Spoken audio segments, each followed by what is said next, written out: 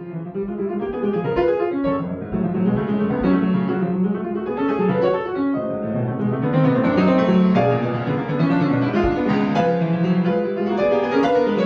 been playing these pieces for quite a long time, and this section is one that brought me a lot of difficulty when I first learned the piece. It was kind of one of those passages that I was afraid of when I used to perform it on stage, and I would rush a lot and things would go wrong in that passage a lot.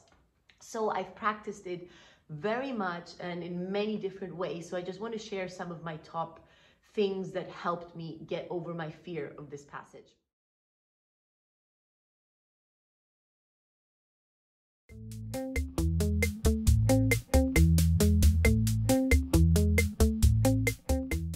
Hi everyone, this is Danae, and today I want to film a little bit of a practice vlog. I am practicing Schumann's In der Nacht today, which is the 5th piece from his Fantasiestücke Opus 12 cycle. It's such a beautiful cycle. I really love every single piece of those, and I will be playing them on my US tour. So every recital will include the Schumann Fantasiestücke, so this is why I'm practicing them right now. And I thought that I would use In der Nacht to make a little tutorial, because I find that this piece really has so many different aspects that are interesting to share how I practice them and also how I see them, because there are many technical difficulties but also musical difficulties that come together in that piece.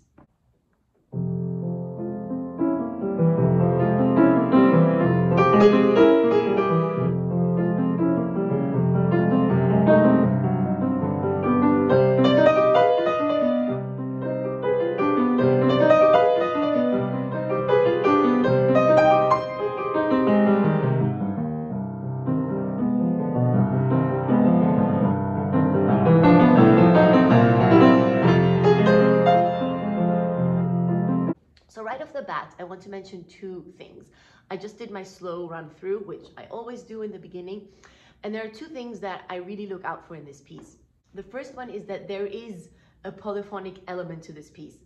I recently made a video on polyphonic pieces and how I practice them, but it was much more geared towards Bach and Baroque pieces. This is a different type of polyphony, but it is still very much there. There are different voices, and it's very important to bring out those voices in a different way when you compare them to each other, because otherwise the entire piece is just going to sound like one big sound blob if you don't differentiate between all the voices. So this is the first thing that I really look out for. Already the first element we have, which is the upper voice, and then we have the fast notes, which are, so together it's, and then we have, which has more importance than this one. So there are already three levels, the lowest level being, then second level, and the third level. And underneath all of that, we have the bass. That's kind of like a constant. So we have four voices, you could say, and we have to make sure that we bring them out in different ways. And this is quite hard because this piece is quite fast and quite virtuoso. So we really have to practice to differentiate between the voices, even at the fast speed. And a couple of images that I was taught when I was younger are, for example, that you have an even surface of sand, and then you put your two fingers inside, and the one that has the more important voice goes deeper than the other one. So you really have to be able to kind of split your hand in two and really play the fingers that have a more important voice differently from the other ones. So in this case, it's 5, 4 that have to be stronger, and 1, 2, 3, which is kind of counterintuitive because these are stronger fingers than 5 and 4. But 1, 2, 3 have to be very soft and flimsy and kind of just create an atmosphere, and 5, 4 have to be very strong.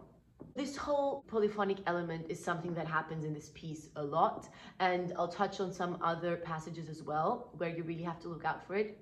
The second thing I want to say is just general, is the character. The character of In der Nacht is a very specific character, and I must say that it took me a long time to even be able to grasp it and to get into it, because obviously it's kind of a tumultuous atmosphere that's being created. There's a lot happening, and it's well, I don't want to say exciting, it's more like suspense, I would say.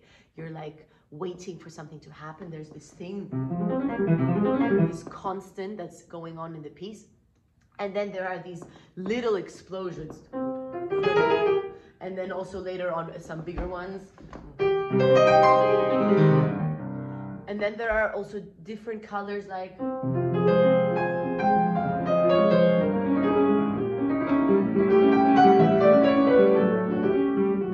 where it starts with a little bit of an explosion, but then it calms down.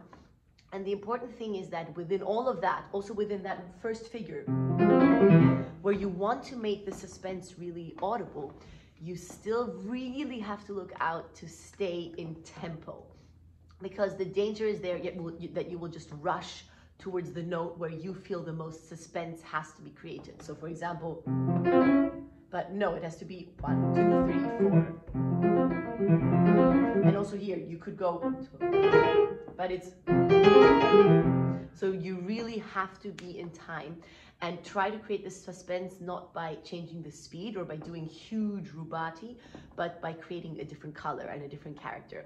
So I think these are the two main difficulties of this piece. Aside from the technical aspect, it also has polyrhythmical stuff. So for example, here the left hand is playing 4 and the right hand is playing 3. So that also is in there, but I feel like that's not the main difficulty. The main difficulty is creating the different levels of voices and also creating that character without rushing. So this is what I will be practicing.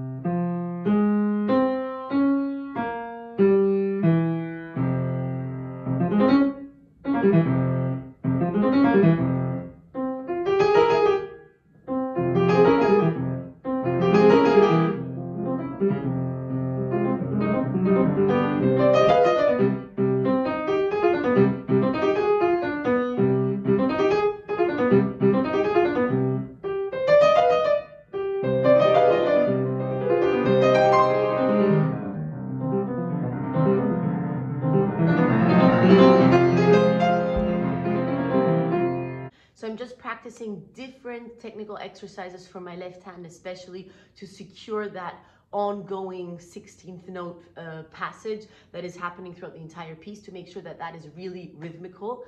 And once I have that secured, I'm going to get into creating that character and practicing creating that suspense. I'm not going to get into detail about the technical exercises because you can see them in many of my other videos. I've mentioned a lot of them, so if you're a regular viewer, you will recognize them anyway. So I don't want to get into the whole how I divide up the passage details. In this video, I just want to focus on the piece as a whole. But if you want to know more details, then go ahead and watch my videos on how to play fast passages. I've made several videos on that, and you will find all these exercises explained in detail.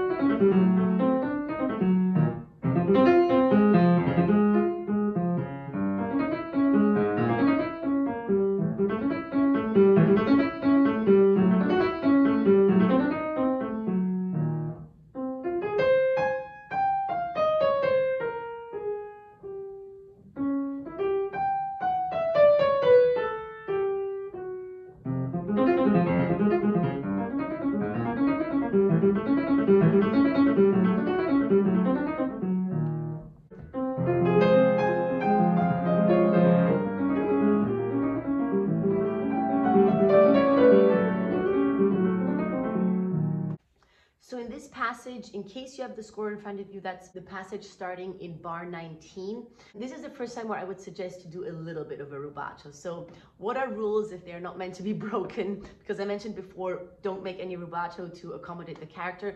But of course, that was just a general comment. Don't make a rubato in every single bar. Of course, a couple of rubatos are very beautiful and I find very fitting. So in bar 19 is the first tiny rubato passage that I would personally recommend. It's the first time where it starts with this kind of excited or a little bit of an explosion, but then it calms down into this beautiful melody. And that's where I take a little bit of time. So that's something that I wanted to mention. And the second thing is, you might have noticed that when I practice the fast passages in the left hand, I practice them without the pedal. So that's also an important tip that I would want to share with you, to just leave out the pedal when you first want to make sure that everything is clean and clear, and then add it back in when you're creating the character and the atmosphere. But just for pure technical practice, leave it out, because you're just making it easier and kind of cheating on yourself when you put in the pedal and something's will sound better than they actually are. So just be strict with yourself, take it out, listen to everything that's happening, and once it is perfect without the pedal, you can add it back in.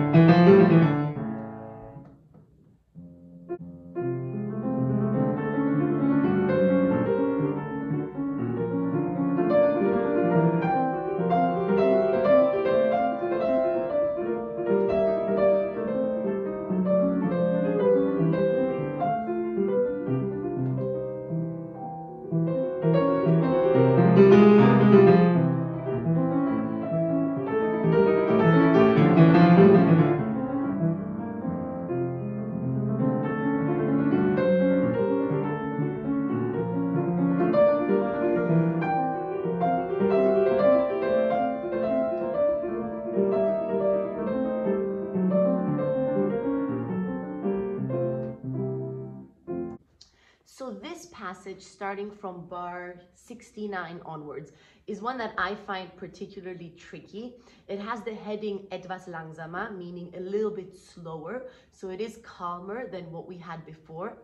But I find that this 16th voice in the left hand, well, and it's also kind of divided into the right hand, is written in a very strange way, because the fifth finger always starts the figure on the last 16th of the bar. So you're not starting on a heavy beat, you're starting on the last 16th of the bar, which makes it kind of strange when you play it. So I practiced it in different ways in order to make sure that it's regular.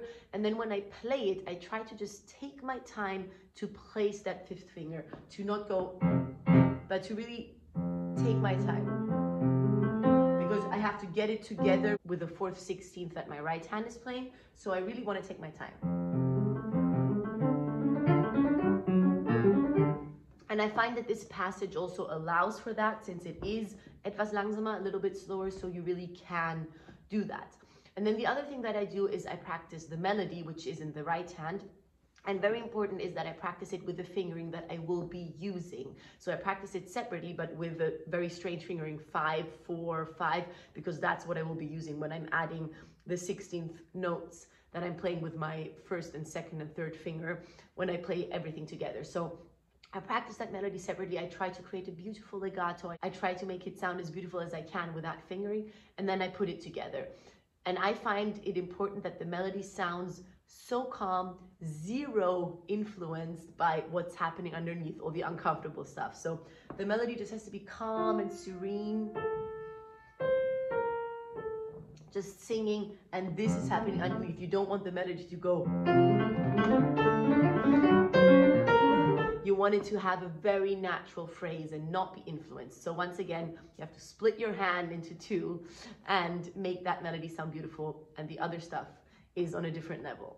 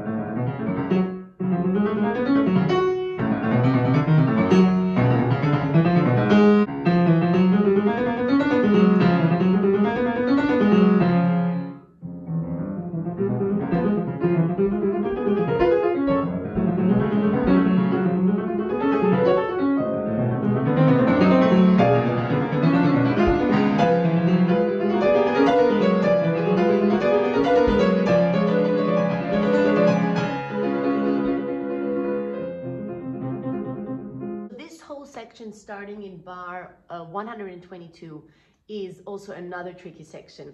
I've been playing these pieces for quite a long time, and this section is one that brought me a lot of difficulty when I first learned the piece. It was kind of one of those passages that I was afraid of when I used to perform it on stage, and I would rush a lot and things would go wrong in that passage a lot.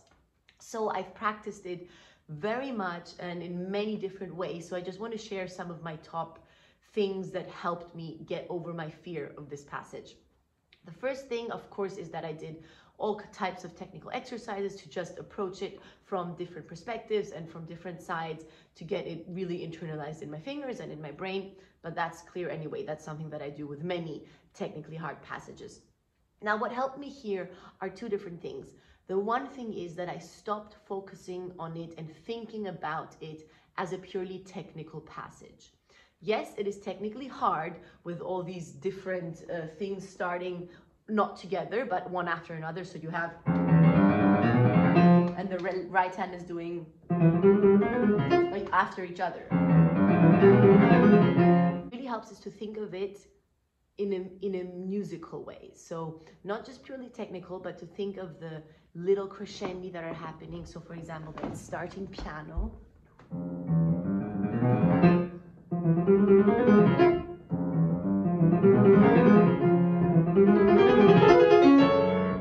And developing. So these little crescendi can help a lot.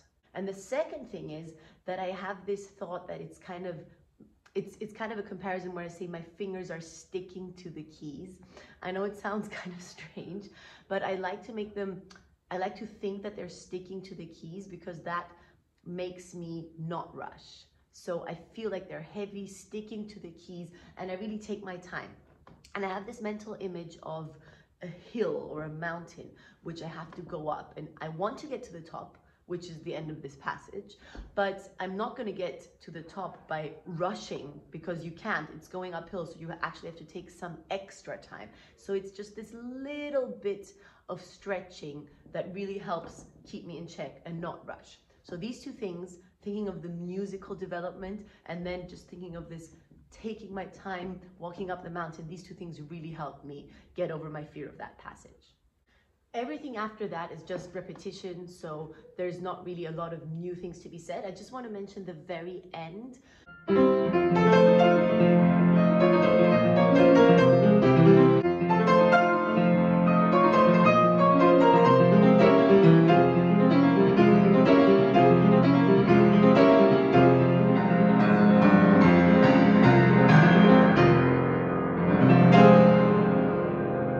Which has a fortissimo, and I just want to say there once again to not rush, especially when you're getting into the... There's a tendency to rush, and I think it's very powerful to just keep the pulse, keep the rhythm. I think the effect is going to be even bigger. And then in the very final bars, I think it's very effective and kind of important to just put the bass out. He writes accents on it, and I think that's just the final exclamation that he's making in this piece. Just really bring out those accents in the bass and then end it on a very fortissimo note. Yeah, so this was my practice vlog on In der Nacht by Schumann from the Fantasiestücke Opus 12. I hope that you enjoyed it. Let me know what you thought in the comments down below. This is a bit of a different video format than what I usually do, where I detail the tutorials, but I have made some practice vlogs in the past and I remember that you liked them. So I hope that you enjoyed this one as well.